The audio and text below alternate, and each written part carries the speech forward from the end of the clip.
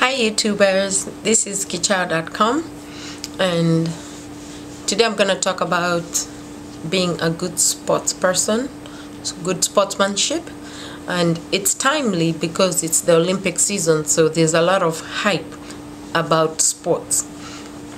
First I'm going to mention what it is to be a good sports person and what it is to be a good team player and what it is to be a good spectator. I'm going to start off with being a good sport. This is a quote I read which I thought was timely. After a game, how often have you heard someone say, it's not whether you win or lose, it's how you play the game. If you take part in any game, you should always play fairly and be a good sport. Being a good sport, don't lose your temper or shout at the person or team you're playing against. Show you are prepared to lose as well as win a game and be a good sport about it. Never argue with a referee. They're only doing their job. And at the end of the game, smile and shake hands with your opponents. How to be a good team player.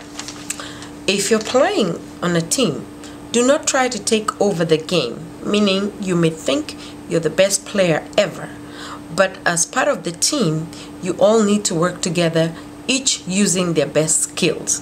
So every team player complements one another. It's not about one person, it's a whole team. How to be a good spectator. Good sportsmanship should extend to the sidelines too. If you're watching a game, don't be tempted to cheer when a contestant makes a mistake.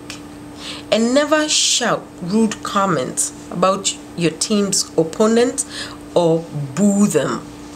Cheating. Even if you know you're as good as a player as your opponent, don't be tempted to cheat. Just do the best you can and remember that every time you play, you'll gain more experience and become better at the game. That's because cheaters are nearly always caught. The ultimate no-nos for their sportsmanship. Things you should never do when playing a game. Number one, don't trip your opponent on purpose. Don't refuse to shake hands when you lose. Don't call your opponent names to discourage or distract them.